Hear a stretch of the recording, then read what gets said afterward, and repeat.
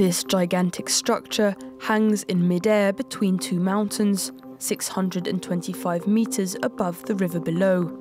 China has now officially opened the highest bridge in the world. Before it took an hour, now it only takes 2 minutes. In the skies of Guizhou Province, the Huajiang Canyon Bridge took 3 years to build and 22,000 tons of cement and steel. Last month, a testing team drove 96 red trucks onto designated points to test the bridge's structural integrity.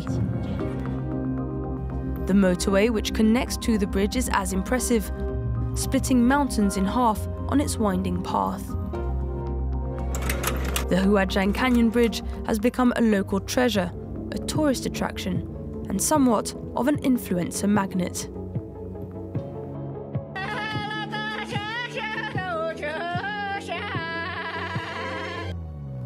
Floating roads like these are dotted around the province.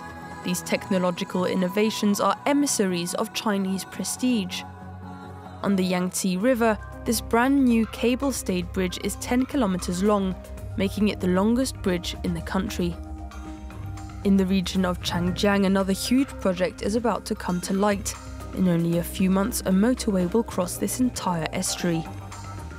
Beijing is demonstrating its infrastructure prowess, which shows no limits.